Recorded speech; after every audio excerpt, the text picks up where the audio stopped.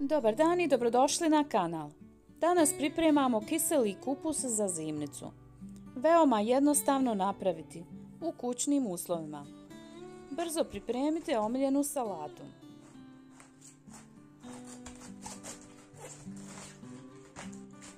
Ovako se od davnina pripremala šarena salata.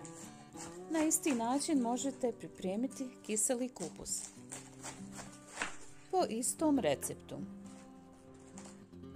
Ovo je još jedna zdrava salata bez konzervansa. Za pripremu bit će potrebna samo sol. Za pripremu najprije narendati 4 kg kupusa. To su 2 glavice.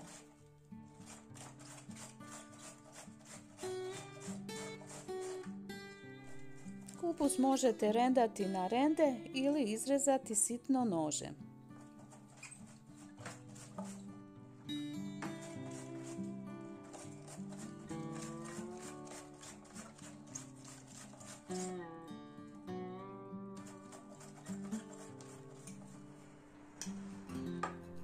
Na 4 kg kupusa dodajemo 4 kašike soli.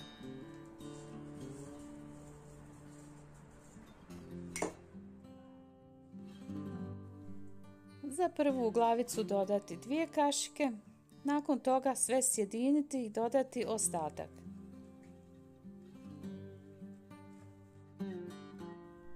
Rukama kupus promiješati.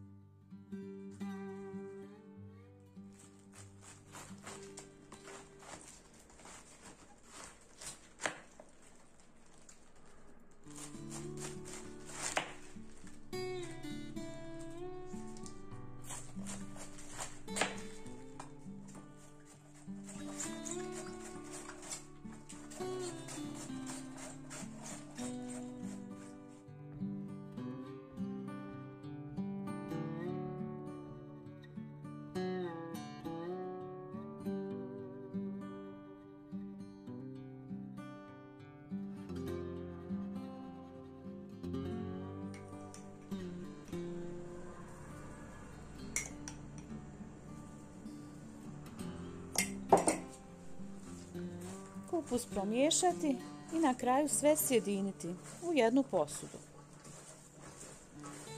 Za 4 kg kupusa dodati 4 kašike soli.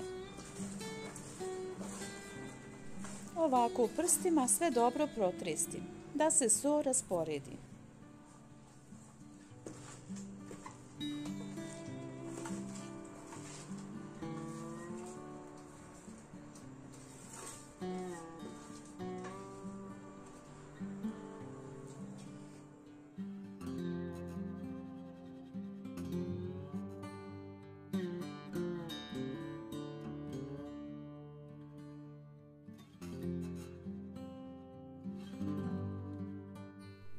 Pripremljen kupus sad ostaviti na sobnoj temperaturi da odstoji par sati, da omekša, da pusti vlastite sokove.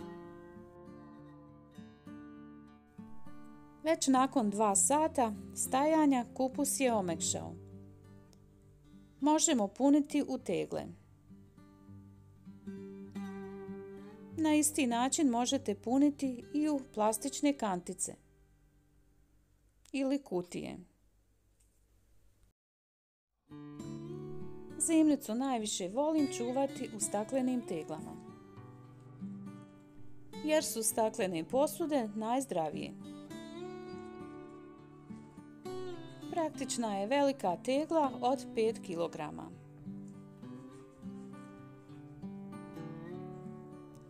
Slagati kupus i pritiskati prstima da kupus pusti što više soka.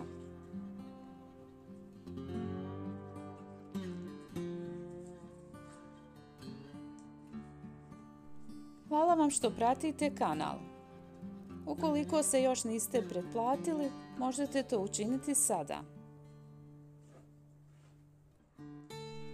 Pišite iz koje države gledate. Drago mi je da se družimo po cijelom svijetu. Teglu nemojte puniti do vrha.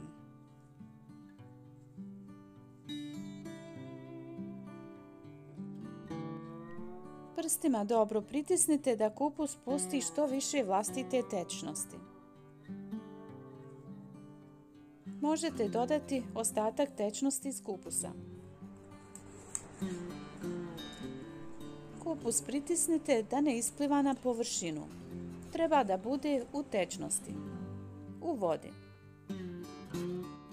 Možete dodati i običnu vodu.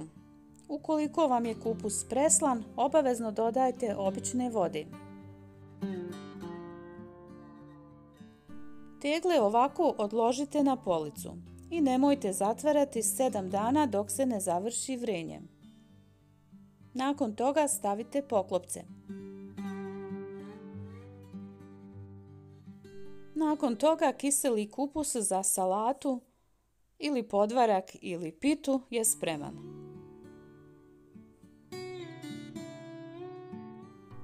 Ako se i vama dopao ovaj recept, možete mi pisati u komentare, ostaviti jedan like.